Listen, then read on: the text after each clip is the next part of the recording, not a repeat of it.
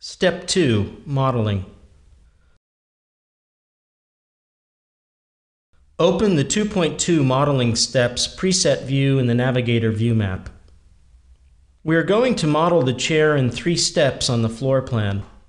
First, we'll create the 2 tabletops using the slab tool, then the 4 suspensions with the column tool, and finally the 4 legs with the wall tool.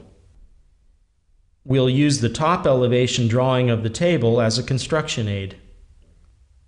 Activate the 2.3 Model the Tabletops preset view in the Navigator view map. We'll start the modeling process with creating the double tabletops. The active view set shows only the contours of the elements to allow the use of the magic wand function. Open the slab tool and click on the Favorites button.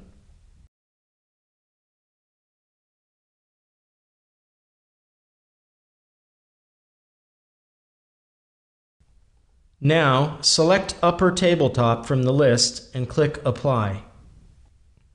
The required slab parameters are set for modeling for the first mainframe element. Click OK on the Slab Default Setting dialog box to return to the floor plan.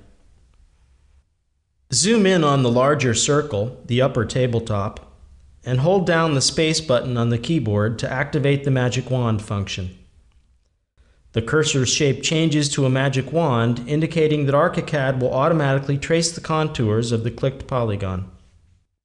Move the cursor over the larger circle until the cursor's shape shows that it has found a polygon and click. Open the slab tool again and click on the Favorites button.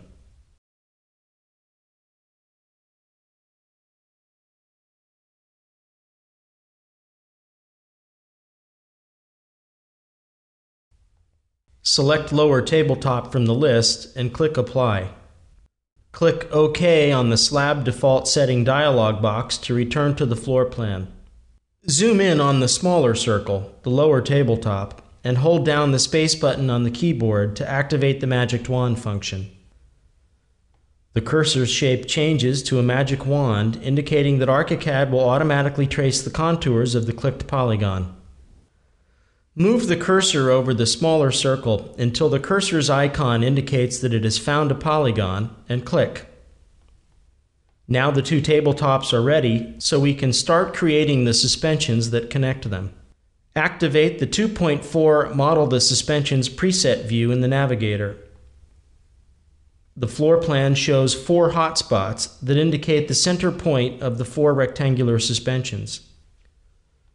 Open the Column tool and click on the Favorites button. Select Tabletop Suspension from the list and click Apply. The required column setting values are set so that you can create the suspensions. Click OK on the Column Default Setting dialog box to return to the floor plan. Click once over every hotspot to place the 4 suspensions.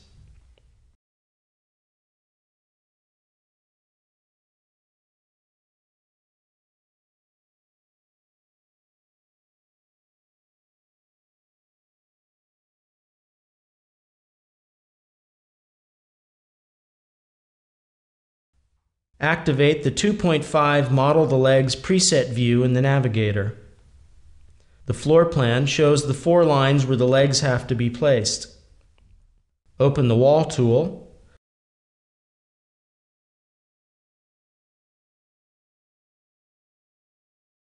and click on the Favorites button.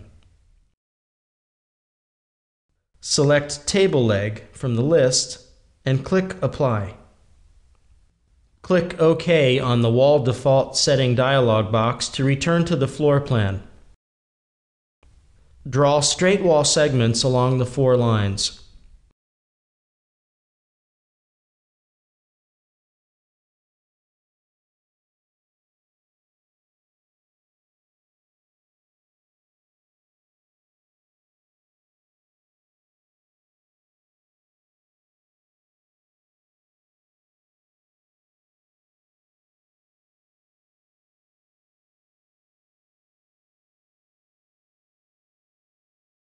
Now we are finished with the modeling part.